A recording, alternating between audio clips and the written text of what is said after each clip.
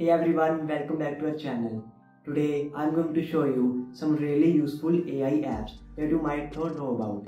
AI is changing the way we live and work, and these apps are a great example of how AI can make our life easier and more productive. So without further ado, let's begin. If you're someone who writes a lot, Grammarly is a must-have AI app for you. It's a writing assistant app that uses AI to help you catch grammar, spelling, and punctuation errors. It also offers suggestions for improving your writing skill and can even analyze your tone to make sure it's appropriate for your audience. Whether you're writing a school paper or a business email, Grammarly can help you polish your writing. If you're someone who loves taking photos and editing them, Prisma is an AI app you will definitely want to check out.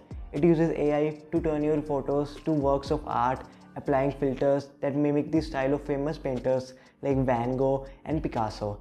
Prisma is a great way to add a creative touch to your photos and make them stand out. If you're someone who attends a lot of meetings or takes a lot of notes, Otter is an AI app you need to check out.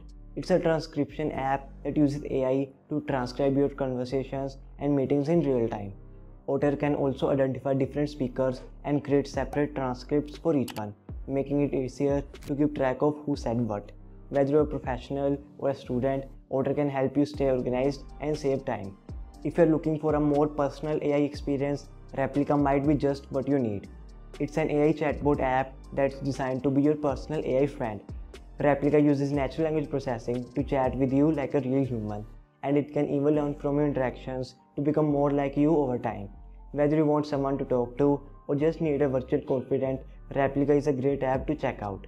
Last but not least, we have Ada. It's a healthcare AI app that can help you diagnose and manage symptoms of various diseases.